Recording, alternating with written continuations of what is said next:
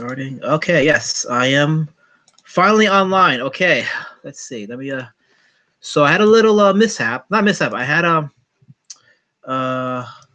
Hold on. Let me just let him send him the message. Okay, so I'm sending the link to William Blankenship. He's the author and writer of the Thunderchickens. So, okay, so we're gonna try this again. Because me and him, we were on video chat before, but it wasn't broadcasting for the reason. I'm still trying to figure out the whole YouTube streaming thing. But okay, so while William Blankenship connects to the chat, let me just give a brief about what's going on with Last Jedi Films. So very quickly, Hangman's Noose will be streaming on television in October. I'm still editing it, but took a break from that to work on Road Warrior Drake. But the plan for Hangman's Noose is to be streaming on television. It will be a pay to view it. Okay, and yes, we are finally live. Excellent. All right, so I'm doing a recap of what's going on with me. So I just talked about Hangman's Noose, the film that I shot back in 2003. And just briefly, God to Perdition will be showing at the Creepy Freaky Film Fest on October 20th. So if you're available that day, it's going to be at the Queens Public Library in New York. So it's a free event. So come down if you like horror films. God to Perdition will stream. I'm still seeing that we're not live on YouTube. Okay, it says I am live right now. It is? Okay. Yeah. I'm just checking the channel. I just want Yeah, let me check. Let's see. YouTube is funny that way. YouTube is actually not the easiest thing to operate for small content creators like myself. Let's see. No, I understand that. Yeah. All right, let's see. I just hate to see you go through the intro all over. No, I see it. We're live? Yeah, I'm looking at my video section. It says I'm live right now. Yeah. Okay, cool. Yeah. Okay, cool. So, all right. So very quickly, so I'm on page 37 of my Road Warrior Drake graphic novel. The plan is to go 90 to 120 pages, and then once I'm done with that, and I've drawn it and I've digitized, I'm gonna go back and then look at certain pages and redraw it and do like a little second draft before I consider it final, and then get it ready for the second stage, which is the publishing part of it. Which is right by that point, I'll have already started my indie campaign. So that's what's going on my end. Now, William had he mispronounced the name of my company, which he's not the only one who's done it. Actually, Edwin Boyette, he's done it too, and some other people. So the correct pronunciation is Last Jedi Films, and it's actually an amalgamation of my name. So Al is my first name, Alberto. Laz is my baptismal middle name, which is Lazarus, and Matt is technically my last name, Martinez. But if I said Alaz Mart, it was something like a Kmart kind of thing, and like no, it's not professional. So I still call Matt. Alaz Matt sounds a little better. So that's the history behind that. So anyway, that's enough about me. So William Blankenship, let's formally welcome you to the chat. How are you, sir? I am doing beautifully. How are you doing tonight? Well, I'm not out with the cool kids. I'm not getting drunk. I'm not getting plastered. I'm just being a fuddy-duddy homebody at home. So I figured let me just reach out to an indie artist like myself and just promote the hell out of them, and let's just have a little chat about our works. And I noticed that your comic book is about a group of anthropomorphic birds, and my comic is about an anthropomorphic bird. So we have that in common. So what bird is your character? Road Warrior Drake. He's like he's got the body of the Hulk and the personality of the Rock, and just Ollie, he's a duck. But he's a duck. That's awesome. Yeah. So he's actually a character that I created back in '91, and then I drew a few comics with him back in the early '90s, and then I kind of got out of drawing for a little while. And of course, this year, being inspired by Thundercats Roar, that shitty promo that they put out, and also what's going on with Comicsgate, I decided to just pick up my pen and start drawing again. And I'm like on a drawing warpath since then. So it feels good to go back to drawing. It really does. And I've been very inspired by seeing a lot of indie artists doing the same as well. And then when I came across your Twitter, and then you had the first 20 pages of your comic online, the Thunderchickens. Let's talk about that. So let's talk about the Thunderchickens. Okay. What inspired you to first of all, who are the Thunderchickens, and then what inspired you to create that story? The Thunderchickens is my take on the family dynasty of of comic books in kind of the vein of DC books. How, you know, one character will pass the torch to the next, but it's familial in that it's a, you know, grandfather, father, son dynamic. And it's heavily inspired by my own relationship with my father and my grandfather, and how complicated those relationships can be. It was originally just a pitch for a local community college. They had a mascot called the Thunderchickens, and I initially did that, and it was initially called the Thunderchickens, even whenever I first started putting it together in its newest form. But then I changed it to the Thunderchickens in the vein of the Thunderbirds and, you know, Thundercats, just because it rolled off the tongue better. But it's a lot about paternal relationships and how complex they can be, and it's you know, a lot of it delves into things about mental illness that I've experienced. A lot of it delves into sort of using the metaphor of being a superhero for being an artist. So you know, and a little bit of Jungian psychology mixed in for fun, but for the kids. You know, I was thinking, like, there's quite a few animals that no matter how you try to package it, it just sounds funny when you do. Like, for example, like turtles, there's no way you can make a turtle threatening. And there's no way you can make a chicken unentertaining. Chickens are just entertaining. So, but it's interesting because you say you tackle things like mental illness and what have you. That's very fascinating. So, explain how that correlates with your story, or is there a character in particular that I guess touches on that particular subject? Oh yeah, there's a character in particular, and you know, I'll try to tread lightly because I don't want to give too much away.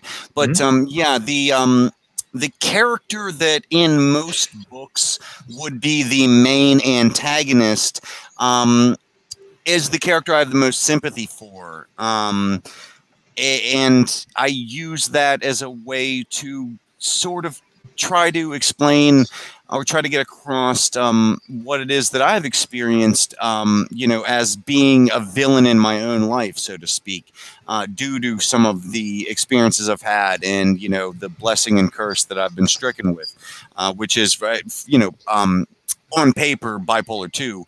But, you know, I've spent a couple of years exploring the ins and outs of what's going on between my ears. And yeah, I want to take what is so easily the villainization of mental illness and attempt to show it from the perspective of the person suffering. Not in that we're not responsible for our own actions and we're not responsible for what we do and how we do it, but just from a place of understanding that maybe, you know, these people, you know, they may hurt other people simply because they're hurting so much they can't help but spill that pain and suffering out on those that are closest to them. Do you think that artists by nature in their own ways are mentally ill? It depends on your definition of mentally ill. I think that if you use the conventional definitions of mental illness, then yes, we all are. We all have our issues. We all have this weird obsession with either making pretty pictures or joyful noises, and that can hurt us, or it can help us, or it can do both simultaneously. Because in my experience, I've had, I guess, for lack of a better term, you know, there's two types of people. There's normies, and then there's artists. If you want to go with that dichotomy, I guess normies look at artists and they see certain behavioral patterns or certain they hear certain perspectives they give, and then they're like, "Why do you think like that?" Or "Why do you do that?" Or like they'll say things like, "Oh, you're a little too emotional, or you're a little too weird," or they look at our perspective on things, and they tend to see us, and it's a general statement, but I guess I'm going by my own experience. They see us as people that are extreme in our views or extreme in how we perceive things. You think that's something that every artist has? I think, I mean, one, that's a very binary statement, and I do my best to avoid blanket statements because they don't cover everything. However, what I think is that we can turn the normies into artists because they just don't realize their potential. They don't realize that they have that inside them. They want to create, and this is me going psycho-spiritual on you for a moment. You know, and I'm not a Judeo-Christian theologist by any means. But if we are, as it is said, made in the image of God, well, God created all of this that's in front of us, you know, that's right there. He created it of himself. And that's what artists do. So if we're made in the image of God, then our purpose on this earth is to create, not just artistically. Our biological purpose is to create more people, to biologically create a baby. So even on a fundamental, completely and totally, you know, agnostic level of thinking, our purpose is to create more, you know, and there can be so much said that's spiritual about having a child, and that's a big part of it, at least in my own experience. But on another level, we are here to create beauty, because it's beauty that fights against the darkness. It's the light. It's the small amount of light at the end of the tunnel that you chase after that beauty. You know, it's a good point about we are all creators, and then I've thought of that, but I've never heard anyone else say that. So I'm glad you actually said that, because I agree with that part of our makeup, that we are all creators, and in some ways we are all artists. Not that we can create the same thing, because if we did, it'd be kind of boring. But I think if, like you said, if we all met our full potential, we'd be creating some very beautiful things. And I think it's tragic that a lot of people don't meet that potential. Yeah. And there's a lot, and there's a lot of things that people can't offer. Like the way I view, and I'm not trying to be self-serving, but the way I view my talents, I view it as a gift that I want to give to the world. I want to give to people. Yeah. Because to me, it's a crime that if you're good at something or you're creative at something, why shouldn't you share it with people? Why shouldn't you? And to cycle back to like the mental illness thing, there are so many, I know so many of the greatest artists who are stricken with mental illnesses in a way that stops them from creating, that stops them from reaching their full potential. And it is our duty, it is our blessing, it is our curse to do it for those who can't, so that we can be an example for them, to show them that you can get to the other side of it and say, no, I will not let the demons of fear and doubt control me. I will do what I am here to do, because there are so many people who are locked up inside the cages of their soul who can't get out unless we show them the light. And that light is the beauty of creation and art. Now, where do you think you'll be taking Thunderchickens to? Based on what you just said, what is your plan with the Thunderchickens? My plan is to explore my own psychology with it, the depths of my own mind. And as I create it, I find things that weren't there planned to begin with. And that's the fascinating thing, is that there's things like you see at the end of the 20 pages that I have up right now, Scratch puts on like the dark, edgy 90s-esque costume, and you know, wants to go out and be this sort of little edgelord. And that, as I look back on it, you know, once I got to the point where I was doing this space, oh, he's exploring his own shadow. This is Jungian psychology made for kids. And, you know, that's what I'm trying to do, is put something that's use metaphors that are practical enough to explore very dense and heavy subjects that people have problems with, you know, whether it be psychological, whether it be philosophical, whether it be spiritual, in a way that even kids will, even if they don't get 100% of what I'm putting in there, will get it, because I didn't even get 100% of what I'm putting in there. I only realized that that was a Jungian exploration of the shadow after I had already drawn that page.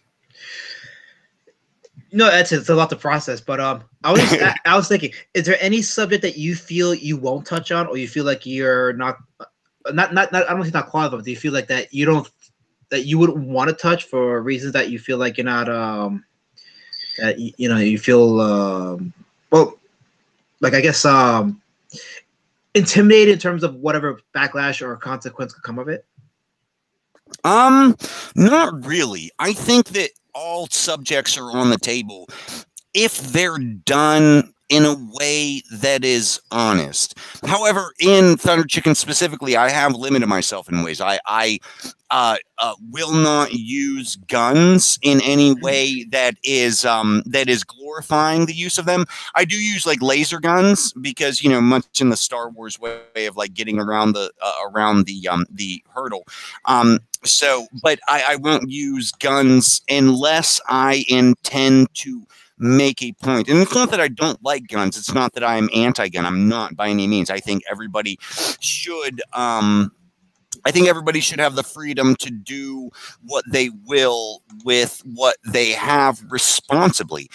But I'm using guns in the story as little and as responsibly as possible, just to show how, if they're used irresponsibly, they can cause great damage. I haven't figured out where that's going to come from yet, but I know that it's going to come. I've just avoided, you know, having guns being just thrown around in it because, one, it's a kid's book and I want it to reach as broad of a market as possible.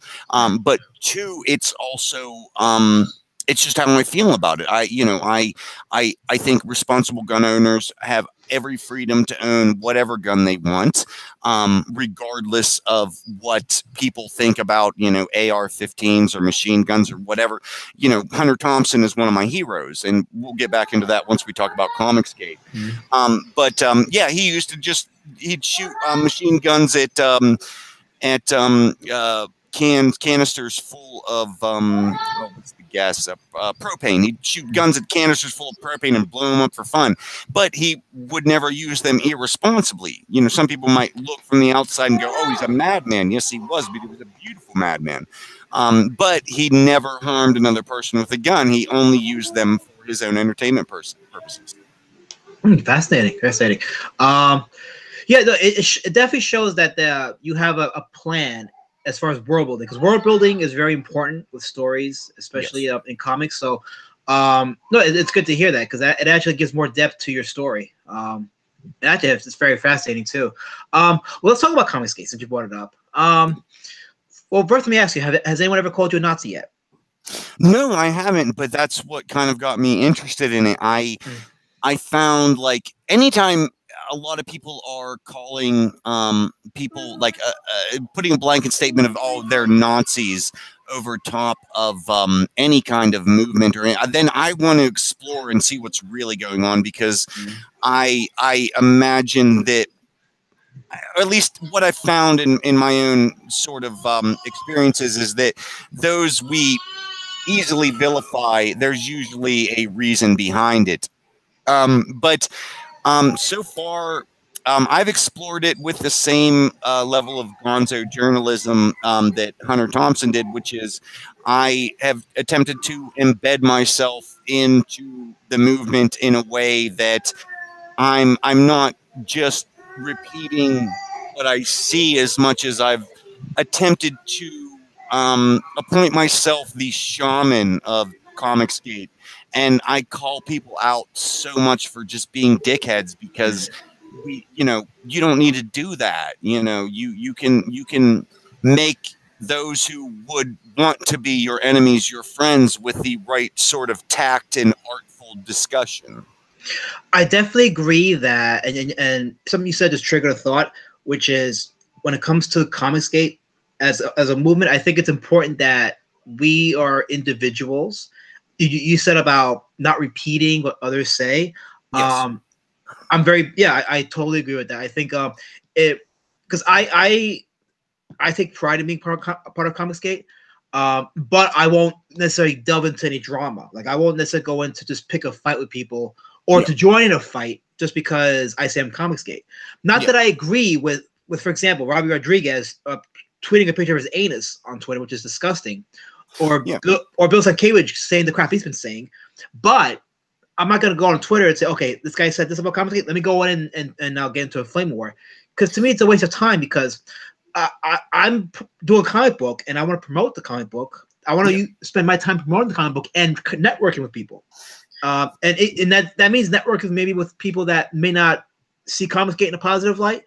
And just show that, hey, look, I'm an artist. I just want entertaining comics. I want inspiring stories.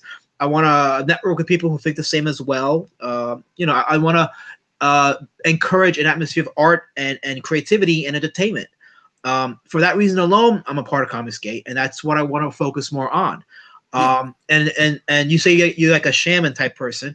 I think it's important that we bring ourselves, whether it's our individual skills, individual talents, or individual personalities, into the movement. Because one of the things they say about Comicsgate is that we're all right-wing, neo-Nazi, white nationalists, and I'm like, there's a lot of people in Comicsgate that aren't even right-wing, and there's a lot of minorities in there as well. So, you know, I mean, what do you think about all that? Well, one, to quote Marilyn Manson, I'm not right wing or left wing because you need two wings to fly. Right. And the way I see it, these people who choose one side or the other are simply flying in circles because they can do nothing else. I've actually befriended white supremacists. It wasn't a choice. I was in a cult at the time. That's a long story. I have an article about it up on Bleeding Cool. I'll link you to it. Okay. But I'm reminded always of Dave B. It was a cult that was masquerading as Narcotics Anonymous. However, they were extremist. I had to give up my apartment. I had to give up my job. I had to, for the first 90 days, I had to be babysat basically by somebody who had 90 days clean already all day, so that they knew I wasn't getting high. I slept on people's couch. I slept on people's floors. I asked people to buy me cigarettes. I asked people to buy me food. It was a cult. It was just an overzealous form of Narcotics Anonymous, and that is beside the point because I still have friends in that group. However, I'm always reminded of Dave B whenever I look at the sort of the neo-Marxist liberal front that we're facing in this country. In that one story, there was a guy named Hodge. Hodge was a black guy, and Hodge was the most stereotypical black guy that if I wrote this character, you would call me a racist. Like, you would think like, oh, he's just, no, Hodge was Hodge, and Hodge was a beautiful motherfucker. So am I allowed to swear? Go for it. Okay, Hodge was a beautiful motherfucker, and I loved him. And unfortunately, he went back. He started smoking crack again, and I hope that he's doing as best as he can. But Dave B was taking me to Walmart to cash my check one day. Because I needed to get money in my pocket. I was, obviously going, week to week, working at a farm that was tightly connected to this cult, Uniontown Saturday Night, down in Uniontown, Pennsylvania. And I would still recommend anybody who's struggling with addiction to give it a chance, because the people who succeed there succeed very well. But Dave B was taking me to cash my check at Walmart. And I had known Hodge was all day was like, man, I'm trying to get to Wally. I'm trying to get to, I need to cash my check. I need to cash my, and anybody that's got, man. And so he was trying to get to Wally World. He was trying to cash his check. He was trying to get money in his pocket as well. But Dave B, he had SS and 1408 on his knuckles. All right. But I had gotten clean with him. And I'm not to this day, I'm drinking right now. As a matter of fact, I realized only recently I have 2 beers open, so apparently I'm double fisting it. But I found a way to manage that. Well, Dave B, he believed in white supremacy, and that was his wrong-headed belief, and I didn't hold it against him. In fact, I would call him out on it often and say, well, Dave, you don't really look like a fine example of the supremacy of the white race. Your chin's a little bit sunk. But Dave B took me to Walmart. I cashed my check. We came back. And as we pulled up, Hodge comes out on the porch and he goes, hey, Dave, hey, man, what are you doing? Hey, I'm trying to get to Walmart. I need to cash my check. So, and I was like, yeah, I know. I knew he needed to cash his check, but I didn't say that you were taking me there because, I know you're not a fan of the blacks. So Dave told me, he goes, Sean H asked me today, if I asked you to sponsor a black guy, would you? And I said to him, well, Sean, recovery comes before racism. And Dave B took Hodge to go cash his check that day, and he helped out anybody in the group, anybody, no matter what color, no matter what creed, no matter what religion, because for him, recovery and helping another addict get another day clean was more important to him than his wrong-headed beliefs. And my problem with the liberals that I see nowadays is they cannot live up to the standards of a white supremacist, of a self-declared white supremacist with 1488 on his knuckles. That sounds like a good story to tell, either through film or comic. That's actually like wow, because like you just said, like they all shared a common goal. Like they put aside ideology and shared a common goal. That's kind of like that kind of describes Comicsgate in a nutshell. It's we're all putting aside our own ideologies and coming together for a common goal. Yeah, it's a beautiful thing, actually, I think. Yeah, it is. It is. I mean, I quit my job on a whim. Like I couldn't do it anymore. Like, and this was last week. And within an hour in a Comicsgate chat on Ethan Van Siver's live stream, I got 2 offers for, books. And, they haven't come through yet. I'm still web slinging between gigs. Oh, pardon me. I'm still web slinging between gigs, but it got rid of that fear in that, like, oh, these people are so supportive and they like what I do, and they want me to make them look good. And that made me go, you know what? I shouldn't fear. I shouldn't doubt. I need to just follow this path because, what can I say? The voice told me to, Yeah. There's definitely a lot of fear and doubt when you're starting out, or when you actually take the next step, which is now people are showing some interest. But I mean, once you're there, it's awesome, because now it's like you're in control of that steering wheel, and you're just taking your business or your brand where you want it to go. So are you sticking with the web format for Thunderchickens, or do you plan on doing like physical copies of? I don't. Well, I eventually plan on having physical copies of it. Right now, it's just I put up the 20 pages that are done simply because I felt I needed to pull the trigger on it, and I've got a lot of irons in the fire right now in terms of projects, and I'm just kind of seeing which one catches to see where I need to go. But Thunderchickens will always be my heart, and it's always going to be what I come back to. I'm just hoping that I can find a gig that sustains me financially in a way that I'm happy with creating on a paid gig, which I haven't in the past, but we'll get into that. That I'm happy with creating on a paid gig where I can spend my spare time working on Thunderchickens so as to just create the best possible product that I can, the best possible story, and not in a way that I'm attempting to do something that is second guessing what the audience wants, because if the audience knew what they wanted, they wouldn't be the audience, they'd be the artist. I'm attempting to do something that, kids will love, but parents will watch with their kids and go, oh, this is on some whole other shit. I like that mentality, because that's really the one, that type of mentality is what drives you to actually take that step and say, okay, now I'm gonna just produce it. Like, there are people that want to tell a story. As we discussed earlier, everybody has that creative drive, but not everybody actually fulfills that drive. And you got those that once they have that inspiration, they just say, okay, picking up that pen and I'm going to produce it and tell that story. See, but you know what? I in fact, I have this friend, Hannah Ghost. She's an amazing musician, and still, she's been doing music for a decade and hasn't released like any of it really. And I've been talking to her because we're working on a music project together. And she keeps sending me tracks, and I just keep loving it. I'm like, you don't even know, girl. You don't even know. You're so good. I need you to be doing your stuff so that I can do my stuff, because I feed off what you're doing. It's my fuel. All I'm doing is shitting out what I eat in other people's creative pursuits. All that I have is my shit. That's all. And that shit is made of what I see other people doing creatively. And I need that. I need it. I need to see you doing, what's the name of your comic again? Road Warrior Drake. I need to see you doing Road Warrior Drake, because that's going to inspire me to do the next page of Thunderchickens. That's going to inspire me to hustle harder. I need that. And we all need that. But the problem is so few people are supportive of their fellow artists in a way. It takes so little. It takes so little to say, no, you're doing some amazing stuff. All it takes is a few words and people will run with it for miles. But we're so afraid of like opening ourselves up and being vulnerable that we don't really just let ourselves dive into how much we're loving seeing what one of our friends or one of our compatriots in this struggle are doing. And we all need to be telling the other motherfucker, no, you're beautiful. You're fucking beautiful, you know?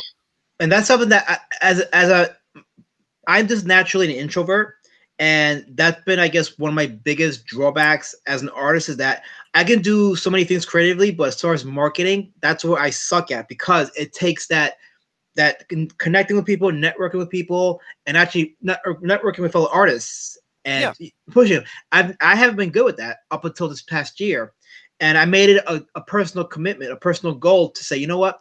I'm going to connect with fellow artists. I'm going to look at their stuff. I'm going to encourage them. I'm going to be inspired by them. And I want to inspire other artists. And one of the things I said I was going to do was promote other artists and build that network and create a community, or be a part of a community where, like you said, we can say, hey, that's some good shit, to keep doing it, because that's going to make me want to create more. And that's, again, why I love Comicsgate, is because it inspired me to just pick up my pen after 5 or so years and get back into drawing. And I've been drawing like crazy. I haven't drawn as much that I've been drawing since my high school years. That's how long it's been since I've actually been drawing like this. Dude, I'm telling you what, a year from now, you're going to look back and you're going to go, oh man, I have excelled so far from where I was. And that's the thing is, I'm sorry, I had a thought, but I lost it. But beside the point, yeah, we need to be. That's the one thing that I really see in Comicsgate, in the movement, that has me inspired, as I see people being so supportive, like sharing each other's stuff. And I've actually got the We Are Comicsgate Twitter is going to be sharing some stuff that I'm going to be releasing here soon, which is, as I like to label it, the illegal redistribution of art.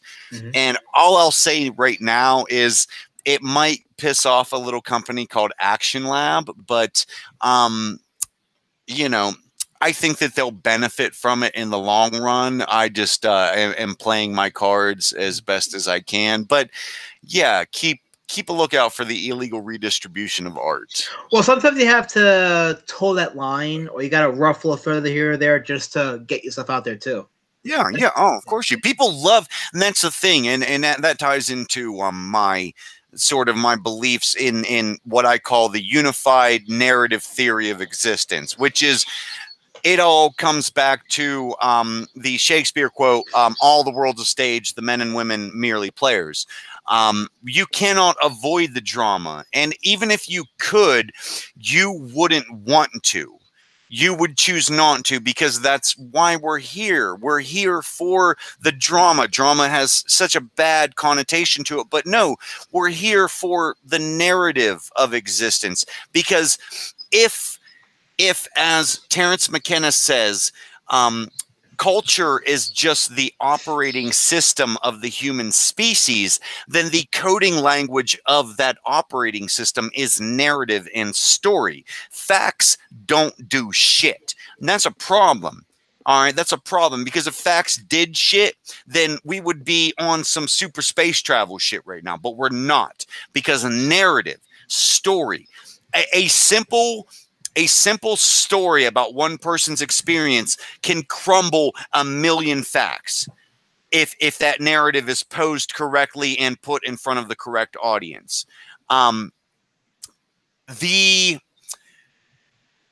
You cannot escape it. You can't escape the drama. And sometimes it's fun to play to the drama, because people are going to buy into it. People want to buy into it. People want to buy tabloid magazines about what the Kardashians are doing.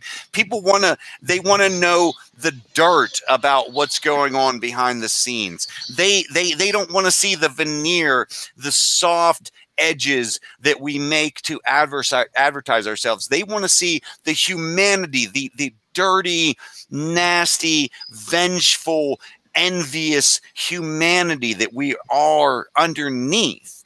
That's what they want. And right now, all the bubbling of, how would you say, all the bubbling of cultural and social issues that you see right now is simply a fluid culture boiling to the point of becoming a culture of steam.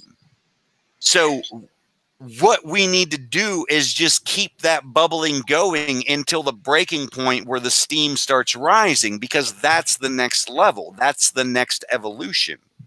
I think it's very important for, especially for up-and-coming artists, that they understand that, like you said, drama is inescapable.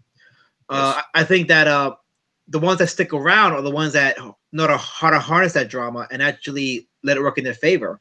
Yeah. And I think with Comicsgate, there's so much drama, and a lot of what's been said has been very harsh, and I could see it being very very intense and overwhelming. I think of Peter Simeti and Alternate Comics and what he went through, and I'm surprised that he because I haven't read anything he did that was anything aggressive towards anybody. He was just you know, an indie guy, human being. Yeah, he's an indie guy unto himself, pushing comics, just publishing entertainment, and then he got embroiled in this nastiness, and but he did it. You know what?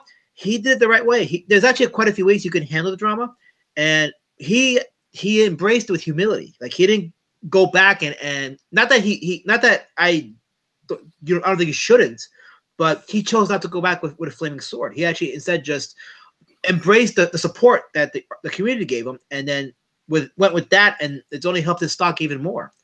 And I admire that. Now, personally, for me, I'm the kind of guy that if I'm attacked, I'll probably bring my flaming sword and fight back. I don't know if I would stay quiet, but I can learn from someone like Simeti. I can learn from someone like, say, Mike Zero, for example, when Ryan Johnson went after him not too long ago. Yeah. I don't know if you're familiar with that, but I need to check it out. I'll follow. Yeah. So Ryan Johnson, the director of The Last Jedi, Star Wars. Yeah. He went after Mike Zero, and Mike Zero didn't say a word about it until he uploaded a review of The Last Jedi on his YouTube channel, and that's when the shots were fired. But they taught me that sometimes humility is a strong weapon, much stronger than the sword. You know what's a stronger weapon? The strongest weapon you have as an artist is vulnerability. Vulnerability is the strongest, and it's the hardest. It's the hardest to flay your chest open and show your heart and say, go ahead, stab it if you will, but I will not hide it. Would you, and we talked a moment ago about insecurities, and because I've dealt with that too in terms of not being able to promote my stuff. Would you guess from talking to me that I am the most insecure fucking person you will ever meet? Not that would I not guess that, but I would probably say I'm probably more secure than you are. So, I never would have guessed it. No, I'm all that I have in my head is a hype man. We all need our own Flava Flav in our head. And the thing is, most people don't know about Flava Flav. He's actually a musical genius. He plays 13 instruments. He does so much of the music for Public Enemy, which if you haven't listened to their most recent stuff, their best stuff is their most recent stuff. Fuck Fear of a Black Planet. Get like how to sell soul to soulless people who sold their soul. That's the shit. Or the Evil Empire of Everything. Yeah, we all need a Flava Flav in our head, and I simply play the character of the hype man in my head because I know that if I don't get the chance to show another motherfucker love and light and how to get out the other side of the tunnel, because I've been through the dark night of the soul. I've been through Chapel Perilous. I've been in that place where you're lost and you're swimming in shit and you don't know which direction is up, but you just have to keep swimming, as they said in Finding Nemo. I've been there. And I know what it's like. And when this cast is over, I'm going to listen to some sad songs. I'm going to cry a little bit. I might look at pictures of my daughter and weep a little bit. And I'm going to go back to being that guy. But as we're on air and as I'm able to spread this message, I'm going to do it as emphatically, as passionately as I can, because there is no other choice. There is no room for fear. There is no room for doubt. Those are demons. I don't care whether you believe in exorcism, whether you believe in people being, what's the word I'm looking for? Being compelled by a demon, being, you know what I'm saying? Right. Demon possessed. Yeah. Being possessed. I don't care if you're possessed by a demon or you're possessed by an idea. You are possessed either way. And that counts for all ideologies, left wing, right wing, any and all of them. That counts for mania. That counts for depression, because people can become so manic, and I have been, that you get delusions of grandeur, where you think that you're something greater than you're not. You're so depressed that you get these delusions of being so worthless that I just can't. I'm not fit for it. I'm not cut out for this. No, fuck that. That's a demon. I don't care if I'm speaking metaphorically or literally. That's a demon. And if you're possessed by the idea that you're not good enough, you need an exorcism, motherfucker. We need to call in priests. You know, before I did the live stream tonight, I had a thought in my head, which was, and I've always had this thought, but I forget about it and then it pops up again. Pain. Pain, for me, there's two types of motivations: pain and romance. Yeah. Pain actually motivates a lot of my film work, and I think romance motivates my comics, which is interesting because Solomon's Requiem, which is a horror film I did back in 2002, a zombie film on 60mm film. When I was writing the screenplay, a lot of it was motivated by pain. I had gone through a breakup. I was unemployed. I felt worthless. I felt like I was being left behind. And through that pain, I concocted a comedy horror film. Hangman's Noose, black and white sci-fi film. Pain because of I was mourning this world. A world that to me was self-destructing and divided, and seeing our freedoms being taken left and right.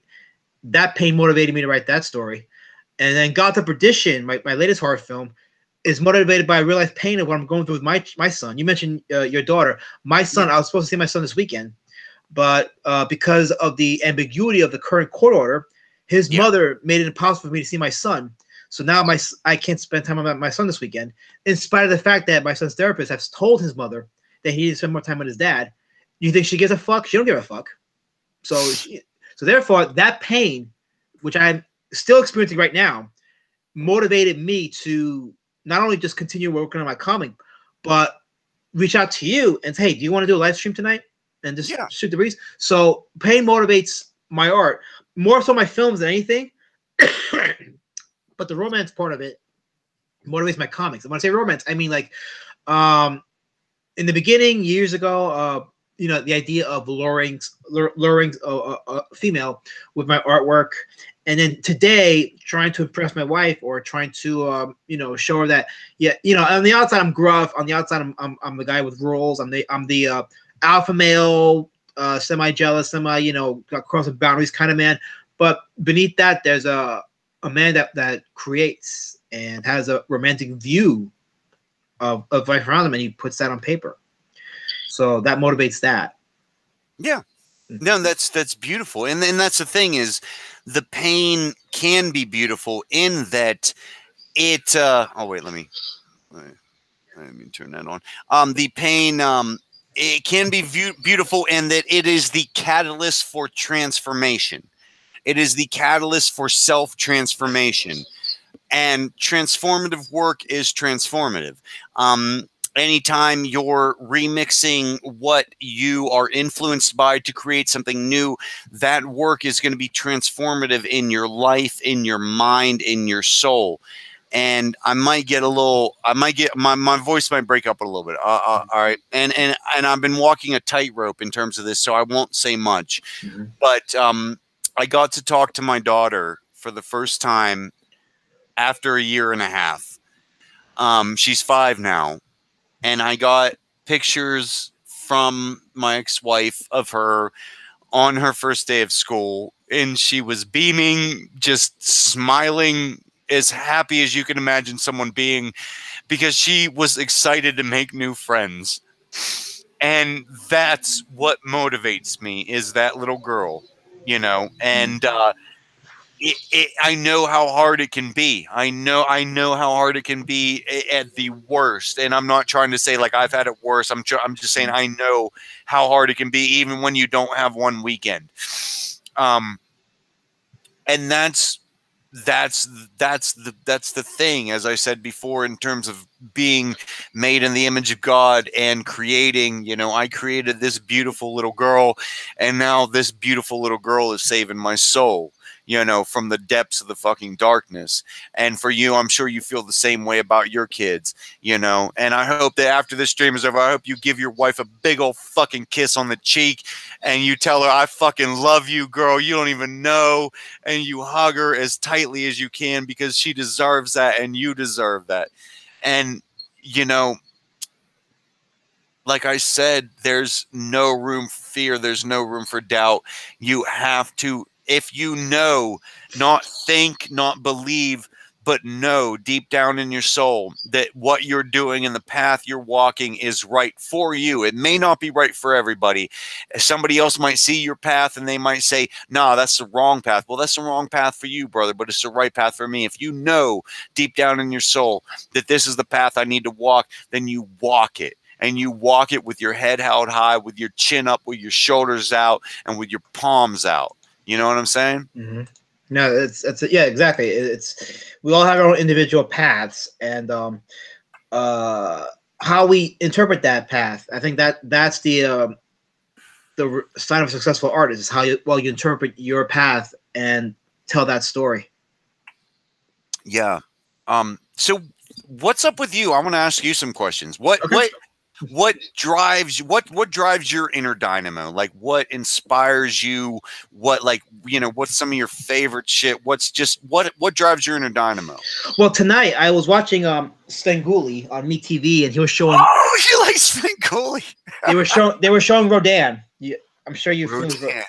Yes. I'm a huge Godzilla fan. Awesome. I have the Godzilla DVDs. I actually I have a lot of the Bandais, not all of them because I'm not a huge fanatic, but I have some of the Bandais, and I've been keeping it updated on the new NECA Godzilla figures that are going to be coming out, so I'll be collecting those. But Godzilla has been one of the biggest influences in my life. As a boy watching those movies, I said, you know what, I want to tell those kind of stories. I want to tell stories of the awesome or the amazing. Like, I want to be able to tell my own stories of awesome and amazing characters. And characters that give me goosebumps. You know, I want to be able to get goosebumps from people, from characters that I've created. I would take a educated guess that maybe you sympathize with the monster because you know that monster inside yourself. Oh, let me tell you. Someone put this very, very beautifully accurate. Godzilla is a monster who is the only surviving member of his species in a world that hates him. Who in his shoes wouldn't set fire around you? But we're all in those shoes. We all feel alone, even though we could be surrounded by people. We could be in a bar full of people and you're the it man and everybody's coming up to talk to you and you still feel alone. You still feel like they don't understand, because that's the human experience of we are all one, but we feel so isolated from one another. And that's the thing we need to destroy. That's the real monster, the illusion of isolation. It's not Godzilla we need to blow up. It's not Godzilla we need to attack with laser beams. It's not Godzilla we need to defeat. We need to defeat that lie that we are not one, because we are all the same. We are all connected, as I'm trying to think of how Neil deGrasse Tyson put it. We're connected on the earth biologically, and we're connected in space atomically. You know, we're all made of stardust. We're all beautiful, bright, glowing beings made of stardust. But everybody just wants to say, no, you're little me. You're little me. You can't do nothing. You're little me. How can you do something? You're so small. You're so helpless. You're so incomplete. You're so not perfect. How could you do anything? No, fuck that. It just takes the fact that we need to come together as artists. We need to come together as people, regardless of our wrong-headed ideas, and say, no, together we can make something beautiful. In fact, we can make heaven on earth if we wanted to. But sometimes I don't think we want to, because, again, we cannot escape the drama. And even if we could, we probably wouldn't want to. I also think it's because we're so conformed with accepting status quo also. Like, say, for example, with comics, if it's not DC, Marvel, or Image, then we don't take a second look at it. And we don't realize that just because it's not among the big two or the big three doesn't mean that it isn't good. As a matter of fact, as what we've established, some of what's in the big three is actually crap. So who's to say that what's outside the big three might not be even better? And I think we're afraid to take the risk of going outside what's been given to us and seeing what's out there and exploring and discovering newer, fresher, beautiful pieces that are out there, or visions that are waiting to entertain us. And I think it's that we're just comfortable with status quo too. But also part of the problem is playing to the crowd. As I said before, and that's a quote from Alan Moore, you can't try to play to what you think the audience wants, because if the audience knew what they wanted, they wouldn't be the audience, they would be the artist. And the problem is everybody is attempting to play to the crowd when you need to be vulnerable, flay your heart out and put it on the table and say, this is me, with whatever you're creating, regardless of how people perceive it. One of my favorite musicians who's actually from my hometown is Daniel Johnston, and he is bipolar. He's severely mentally ill. Thankfully, he has great parents who help him every step of the way and manage his career. And now he's one of the most sought after independent artists of his era, because he cannot stop. Oh, we froze. We froze. What's going on? We froze. Oh, we froze. Oh, no. What froze? Did I freeze or did you freeze?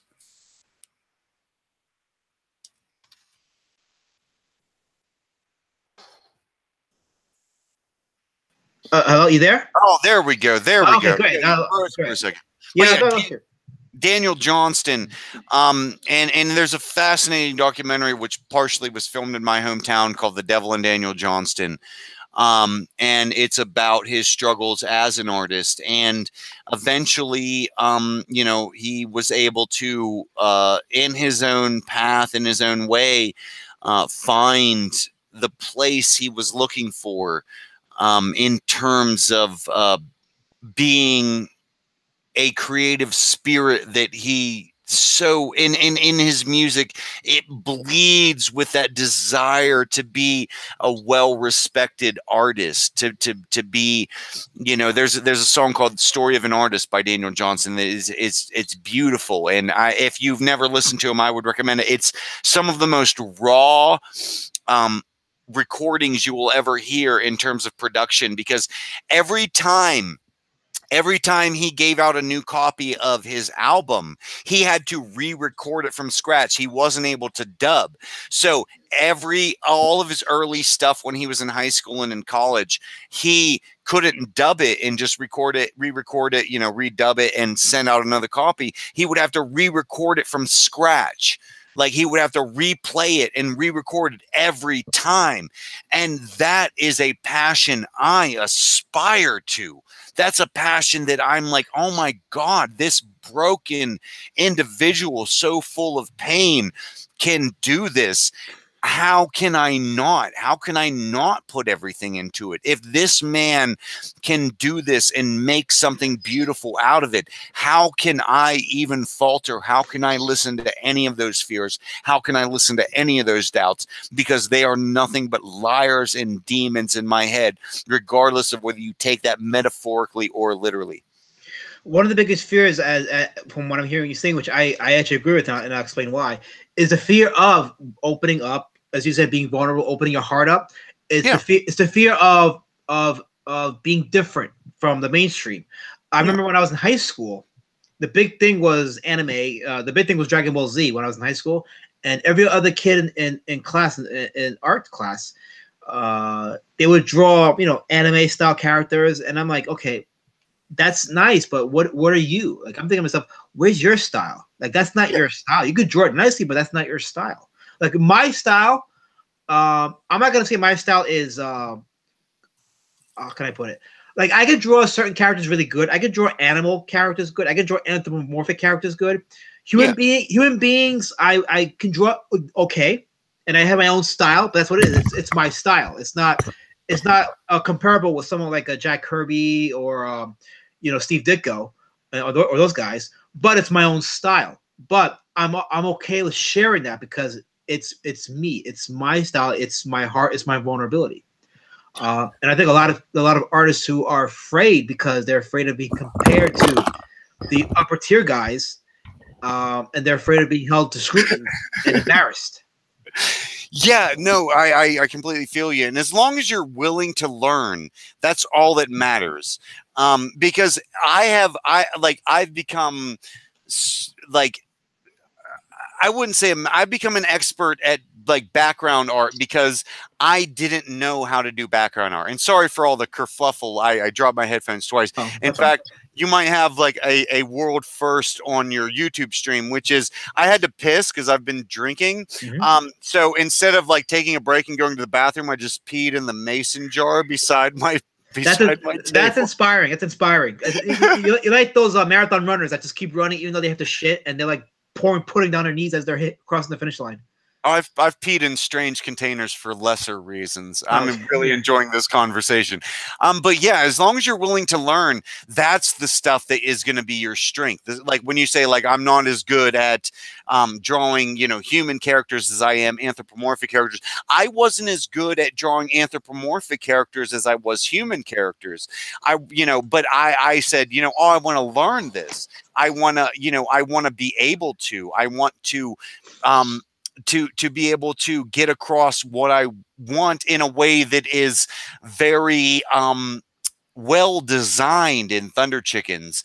And since then, a lot of the gigs I take on are anthropomorphic character gigs, because it's a strength now, but it started as a weakness. My backgrounds, I used to not be good at drawing backgrounds. I hated drawing them. Now I love noodling on city backgrounds and seeing how I can bend it. I don't know if you saw the Cyberfrog Bigfoot Bill piece that I posted up on Twitter recently, where I kind of did a psychedelic curve to all the backgrounds where it sort of spirals all inward. I did see that, and it's funny because I was looking at the background for the Thunderchickens. I didn't notice a certain curve in some of the background. I did notice that. Yeah, and I wasn't good at that. I was never good at that. I always wanted to be able to do that. The only way I got to be able to do it successfully, at least in my mind successfully, and other people appreciate it, so I know I'm doing at least something right, is that I knew that was my weakness, so I made my weakness strong. No, that's a good point, and that's something that I aspire to also, is making my weaknesses strong, not just on paper, but also in terms of, like I said before, like my networking skills hasn't been the best, so I've been looking to strengthen that department to form a community with other artists. But yeah, as I draw more of the story, I see some of my weaknesses become more and more worked on and more improved on. So that's why I stated that once I'm done with the first draft, I'm gonna go back and probably redo certain pages to match the more recent style of drawing that I've done. You know the trick, though. You know the trick, and this is my secret in terms of networking, in terms of promoting, is you need to separate yourself from what other people perceive you as, because people are never going to perceive you, no matter how well they know you. Even the closest people to you, even your wife, even your best friends, they're never going to get the whole picture. They're never going to know everything that's going on between those ears. So you need to have a separation between the character you play in terms of being public figure and who you are underneath. People don't know. And nowadays I cry 2-3 times a day. You know what I mean? You wouldn't know that from speaking, and it's happy cry. You know, a lot of it has to do with pictures of my daughter. A lot of it has to do with a song that touches me and touches my heart. A lot of it has to do. I put on The Crow, man. You want to see a grown man who looks rough as shit, who got a shitty busted monster face, break down weeping. Put on The Crow when I'm in the room. I will fucking sit there like, oh, Lord, oh, it's so beautiful. No. You need to have a separation between what you're presenting to other people and who you are, and you need to know that they're never going to get the whole picture anyway, so you don't have to show them the whole picture. All you have to show them is what's necessary for you to do what you need to do. Kind of unrelated, but it's kind of related to what you said. You know how you said you cried at when you watched The Crow? Yeah. Okay, so my day began today, and are you familiar with the TV show Johnny Sacco and the Flying Robot? No, I'm not, but I'll have to check it out. Okay, well, it's an old a TV show from the 60s from Toei, Japanese studio. So anyway, I haven't seen the entire show. I've seen a couple episodes here or there, but I was going to make a point to watch at some point. And then today I came across a YouTube clip from the final episode of the show, and we're entering spoilers. So if you haven't seen the show, I'm not responsible if you have not seen the show. No, it's okay. I watched like dissections on YouTube of stuff that I'm just telling the people that are watching the video, so I'm gonna give them like a little heads up. So if you haven't seen Johnny Sacco and you want to, when I hold these figures up, the spoiler's over. So I'm gonna spoil right now just for the sake of telling the story. So here we go. So I saw the YouTube clip of the final episode, and it's the hero of the show, the giant robot that saves, that fights monsters in every episode, takes the main villain up into space, and there's a comet headed towards Earth, and this comet is supposedly it's supposedly taking in the soul of the main bad guy, and the only way to destroy the comet is for the hero to go head on into the comet and sacrifice his life, which he ended up doing. Yeah, and I was like, well, damn, that's kind of depressing. Yeah, and it's like I it's a kid's show and everything, but I was like, I guess because I was emotional already from the fact that I wasn't going to see my son this weekend, and the fact that it's I don't want to say it's silly, but I will say that it kind of tugged at my heart that this main character, who's a heroic, and then at the final episode he kills himself to save the Earth, and later on during the days I kept thinking about that, and I kept playing the theme song to the show in my head. I said, you know what? Some of the greatest characters have to die. Yeah. I think of Optimus Prime from the animated Transformers film. If he didn't die, nobody would remember that movie. If he didn't die, Optimus Prime wouldn't be the legend he is today. Yeah. You think about Brandon Lee in The Crow. Years ago when I saw Rapid Fire, at the end of that film, I cried because I said to myself, man, this is a guy that had a whole future ahead of him. He had a chance to be like his father and more, and he went out early, and that made me cry. But that was his time to go home. That was his time to go home. That's the thing. You can put a bullet in Brandon Lee's chest, and I won't get into the conspiracy theories. I think it's a little bit odd that both him and his father died in similar circumstances. However, you can put a bullet in Brandon Lee's chest, but what you cannot do is kill the spirit that he created, because that lives on. And people, there are kids who are first discovering the movie The Crow now, kids that are 11, 12, 13, 14 years old, who are lost, who don't know what all this bullshit is that is existence, and they watch that movie and it moves them to tears and it touches them and it makes them go, yeah, we can make the wrong things right again. And you can't fucking kill that. You know what I mean? And this is why I'm against them remaking the film. Like they had Jason Momoa on hand for that. As soon as he dropped out, I said, no, there's some things you just can't remake. Like that film in particular, it has a meaning that transcends like our context today. Like it's just like its meaning is meta-contextual too, because of his death. I mean, the whole movie is about death and rebirth and setting the wrong things right.